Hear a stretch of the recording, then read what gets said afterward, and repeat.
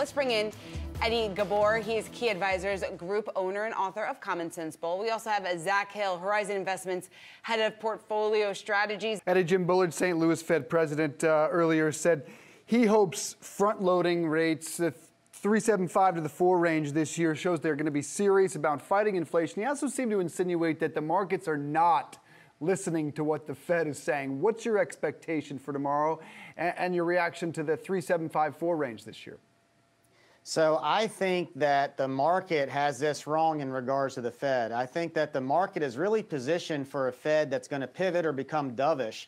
And I think it's very clear that we're not close to where the Fed wants to see inflation. So, if they come out with a very hawkish speech tomorrow in regards to monetary policy, you could certainly see the volatility pick up to the downside. And I think once we get to September and everyone's back from vacation and volume starts to pick up, that's the biggest risk. I think right now the market is positioned for perfection from the standpoint of a soft landing with a combination of a dovish Fed. So if it's hawkish with a hard landing, that's where the big problem comes in. And this is why we're continuing to stay very defensive with a lot of cash. We want to wait and see what direction they go in. Our money is betting that they tighten higher and longer than what the market is actually positioned for. And then we'll have a better entry point in the fourth quarter to dip back into the equity side. Eddie, you were saying that you expect the Fed to tighten for longer than what the market is expecting. How much more aggressive could the Fed potentially get?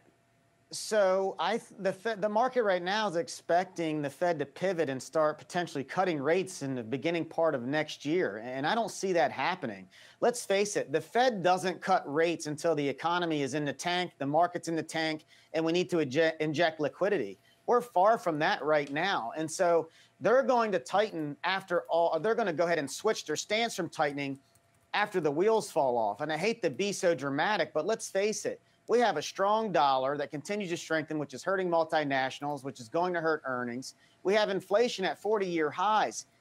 The only way you're going to get inflation in is demand destruction, and you create demand destruction by having a recession. And we are right now positioned for a recession. We think we'll have a global recession. This reset will be healthy for the long-term prosperity of the market. But there's a lot more pain that we have to feel first before we can move forward. Because, again, the Fed would probably rather over-tighten and make sure inflation is down versus not tighten enough and have what happened in the 70s and have a big spike again. They do not want that. That would completely destroy credibility. On top of what we're watching from the Fed, you obviously have the 10-year still above 3%. And then we're also taking a look at what's been happening with the strong dollar as well. How do you position yourself in this sort of environment?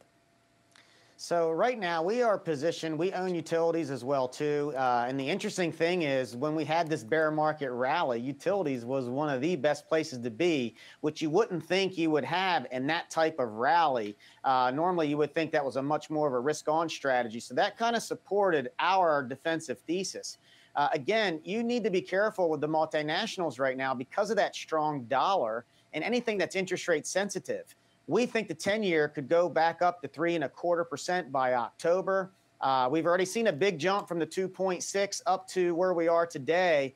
And we could get a spike in rates on that 10-year tomorrow if the Fed comes in hawkish. So you need to be careful with interest rate sensitivity, number one. And, of course, anything with the dollar, because I think you're going to see earnings have to get revised down. You've got a recession potentially in Europe on top of a strong dollar. It doesn't bode well for them. So, again, one of the hardest things to do as an investor is to be patient, to be more opportunistic. But that's the stance we're taking now because, again, we think these next 2 months will certainly create some downside risks. All right, got to leave it there, guys. Eddie Ghabour and Zach Hill, appreciate you both being here. Thanks.